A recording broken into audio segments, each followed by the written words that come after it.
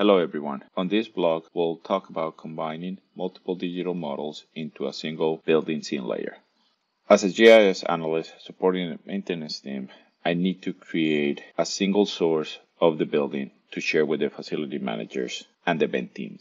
But before we start, let's state our assumptions. The models share the same location on the base point. This only applies to Revit. And the models were already georeferenced. So before we start our workflow, let's talk a little bit about the tips and tricks. We can leverage the universal projection. This allows us to reduce the number of files and the steps needed to reference the additional files that represent the structure. Pro upgrades the Revit file in memory to the most current version supported by ArcGIS Pro without upgrading the file itself. So for example, if you're using Pro 3.0, all Revit files will be upgraded to Revit 22 in memory. To reduce the time of upgrading the file in memory, you can use the upgrade process, but you have to be careful. My recommendations will be make a copy of the file before upgrading and never, and I emphasize, never upgrade files that are used by other teams. Okay, so now let's inspect the file version, and if we need to upgrade, we'll go through the upgrade process. So we'll look for the folder where I have the Revit files. In this case, I have two. Let's go and check the first one, right-click Properties. We're gonna go and navigate to the file property sheet for the model. This is gonna take a few seconds, and we're gonna go and look for the file version. In this case, it's 2018, and we're using ArcGIS Pro 3. So what we're gonna do now is upgrade the file. We're gonna click on the general, and we're gonna scroll down a little bit until we found this icon. Upgrade to the latest supported version, and we're gonna click on it. Here we can see the toast notification that it tells us that the file has been upgraded to the most current, the latest version that ArcGIS Pro supports. And we go to the model page again, and now telling us to the most current version that ArcGIS supports. This will make loading this file faster in ArcGIS Pro because it doesn't have to be upgraded in memory. Let's start. Create a single dataset from multiple digital models. In our case, our project is composed of 43 digital models, as you can see here.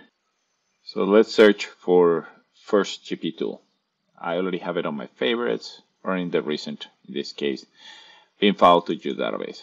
So we click on it. So let's start. We selected all the files and click OK. This is going to take a long time because we have 47 files. Some of them are small, other ones are significantly big. And we click OK. Now that all the files are loaded in the bin file to geodatabase GP tool, so we can see here, we assign the dataset, add the identifier. In this case, we don't need, I'm going to skip the identifier, and we just hit run. Now that the tool is finished, we can see that the dataset was created and all the featured classes were created inside the dataset. So the next step is to create the building layer.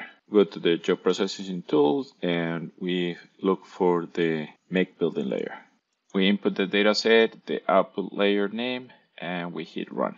Now that we have the dataset structure converted into a building layer, the next step is to create a building scene layer content. Now we'll search for the building scene layer content.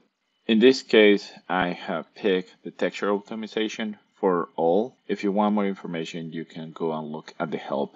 On the blog, there's a link to the help. And just hit run. Now that the building scene layer package has been created, we can now move to visualizing it in ArcGIS Pro. Now we can see the full model. We can turn off mechanical, electrical, piping, and the structural. Our final step is to upload the building scene layer package to ArcGIS Online. As you can see, a scene has been created with the scene layer package that we just uploaded. To facilitate the visualization of this complex model, I have created some bookmarks. And we're done. Thank you.